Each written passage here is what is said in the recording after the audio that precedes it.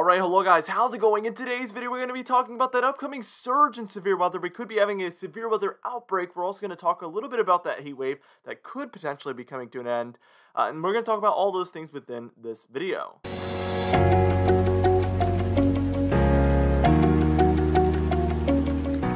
Anyways, for today's comment of the day, I want to know, do you think that we will basically stick with a very hot pattern here in the eastern United States through the beginning of June, or do you think that we're going to have a significant cooldown within that time frame? Let me know in the comments down below, and I'll be picking one of those for tomorrow's video. Let's get straight into this video, and first things first, I wanted to mention, for the next 5 days, it looks like there will be no tropical development, so we are going to have a little bit of a slowdown with the tropics, which is really, really good news.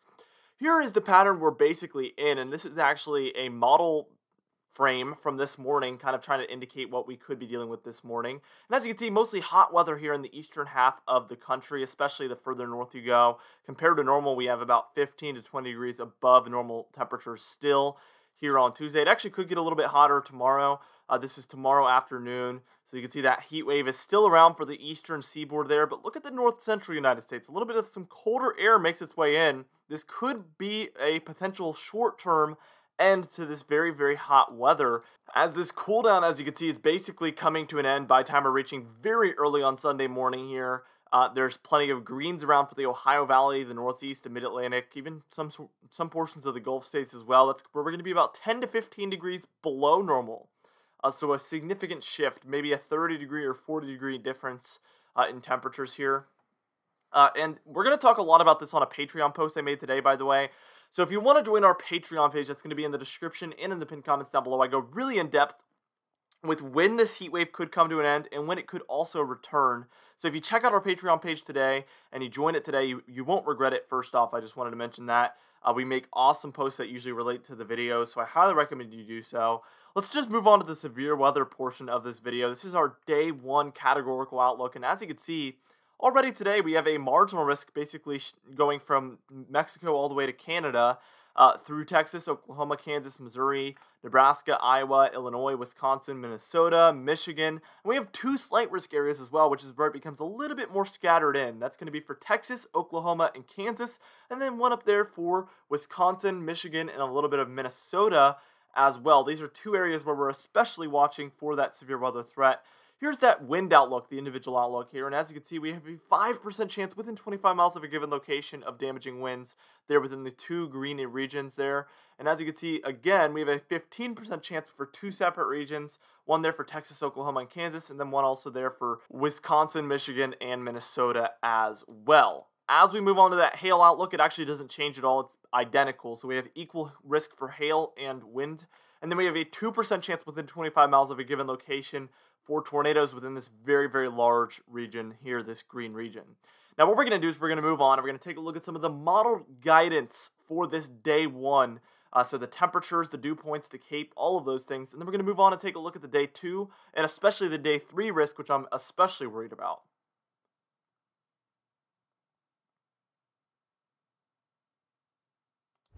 So first things first, here is that temperature outlook, and as you can see, we're going to be in the mid to upper 70s throughout most of these severe weather regions, which is very sufficient for severe weather. We're looking for 70s there for the temperatures, and we certainly get it. The CAPE is definitely going to be higher the further south you go. We have 2,000 to 3,000 amounts widespread throughout Texas, Oklahoma, and Kansas, and then it's generally about 500 to 1,000 throughout most of the northern half of that marginal and slight risk region. So the further south you go, I think there's a little bit of a higher risk for hail, in my opinion. But the wind and tornado threat should be about equal. As we look at that shear, it's much higher the further north you go. Iowa, Minnesota, Wisconsin, Michigan definitely have a much higher amount there than Texas, Oklahoma, and Kansas. And I think that's why that tornado threat is mostly to the north, because the higher the CAPE, the higher the tornado threat generally. As well as damaging wind threat, in my opinion, as well. Now, by the time we take a look at that day two risk, this is when things get a lot more interesting. We have the two marginal areas, one that's further into the central regions of the United States, and then one up there for the Ohio Valley and the northeastern United States. Within those, they both have slight risks, which again is where we begin to get that scattered in severe weather. So for, again, the more central regions of the United States, and then one there for the interior northeastern United States. Would I be surprised if there's an enhanced risk upgrade for that eastern one? No, I would not. I think that is a possibility at this point. But for now, in the central United States, we do have an enhanced risk there for Nebraska and Kansas. And that's where that widespread severe weather begins to be likely, or at least possible, within those regions there. So for the individual outlooks here for the day 2, we see that the wind outlook, we have a 5% chance within 25 miles of a given location there within the two green regions there. And then the two yellow regions is a 15% chance. And then that 30% chance is within that red area between Kansas and Nebraska. We even have that hatched area in there, which means even more significant damaging wind is likely within that region, or possible at least. We have our hail outlook here. Within the two green regions, we have a 5% chance within 25 miles of a given location for hail to be possible. And then we have that 15% chance region there, that yellow area, for the more central regions. And then we have a hatched area within that, which means 2-inch diameter hail or more is possible within that region. The tornado outlook becomes a little bit more interesting as well here. We have the 2% regions within 25 miles of a given location for seeing tornadoes. And we also have the 5% chance regions there within the two brown regions. So we're going to be watching for day 2 especially, which again is on Wednesday, May 26th, for that tornado threat to really ramp up compared to the day 1 Tuesday threat. Day 3 I'm especially worried about. We're going to get into that in just a moment. So what we're going to do here is we're going to move on. First things first, we're going to take a look at the modeled guidance for that day 2 risk, and then we're going to jump right into the day 3 risk as well.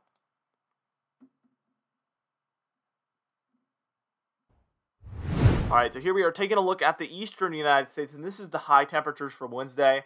That heat wave will be well underway for the southeastern United States. Upper 90s is going to be pretty widespread throughout the southeast. The northeast, where we're seeing severe weather, should be in the upper 70s to ranging anywhere basically from the upper 70s to the 90s. So we're going to have a wide variety of different temperatures, but generally all of that is sufficient for severe weather, so it won't really matter as far as severe weather implications go. It's going to be hot enough for those storms to really get going for those northeastern regions. Now for the central United States, it's upper 70s to lower to mid 80s here for most of those severe weather regions. We have that Cape jumping well into the 2000s and 3000s, even 4000s here, widespread throughout the central United States. And then here for the eastern United States, it's going to be anywhere generally from about 500 to 1500 there for the Cape, which is convective available potential energy. I haven't mentioned that yet in this video. It's basically thunderstorm food. So the more of this that is available, the more those thunderstorms will be able to just develop further and further and further, and just build more and more and more, eating up more and more of that food without really dissipating. Once they run out of Cape, that's when they start to die down. So the more Cape there is, the more they can just continue to develop or at least maintain. Now for that day 3 categorical outlook, I'm especially worried about this one. We have a slight risk there for the central United States and a very large enhanced risk for Oklahoma, Kansas, Missouri, and Arkansas. I would not be surprised if we end up with a moderate risk or higher here for this Thursday, May 27th time frame. I'm really worried about this, and we're going to be watching this very closely. But for now, we have a very large enhanced risk, which is already bad enough. The temperatures are going to generally be in the lower to mid 80s for these regions: Oklahoma, Kansas, Missouri, Arkansas. The dew points will be in the upper 70s, lower 60s there, which will be highly sufficient for severe weather as well. And therefore, this Cape ends up in the 2,000 to 3,000 to even 4,000 range again for the second day in a row here. So this is not looking good. Also, the shear is quite high there, especially on the western end. I'm watching for some tornadoes, Oklahoma, Kansas especially, but also Arkansas, Missouri, and surrounding regions. So we're going to be watching for a higher tornado threat to be possible on that date. And I'm going to be obviously updating you guys on that as we draw closer and closer and closer. Now for our confidence tab, we're at a 5 out of 6. All of these things are very short range. There's a little bit of uncertainty there, especially with day 3, what kind of conditions we will end up with. We have a couple of days to go, so that's why we're not at a 6 out of 6, but we still have quite high confidence considering the range.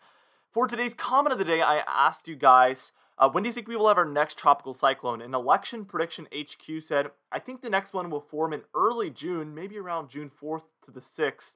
That's pretty specific, and I'm curious to see if that will take place or not. Anyway, for today's patron highlight of the day, I want to thank you all for supporting the channel, but especially our platinum patrons, John Benbenek, James Wade, Dovey Nagel, Larry Pan, and Donna Carnes, alongside our diamond patrons, Bill Roberts, Marcus Connolly, Noah Harley, Michael Codalessa, Cat Bite, Charles Stinnett, Cindy Klein, Mark J, Luke Flego, Gary's, John Quilisi, and Dwight Phelan. If you would like to be a part of this exciting Patreon page and gain access to those awesome posts that we try to bring to you guys as often as possible, and also be on this Patreon screen today, you can do so by joining our very exciting Patreon page in the description and in the pinned comments down below.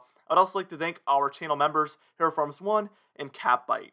Anyway guys, thank you so much for watching this video. Be sure to destroy the like button, be sure to leave a comment down below for the YouTube algorithm, and be sure to subscribe if you like weather related content. I will see you guys in the next video.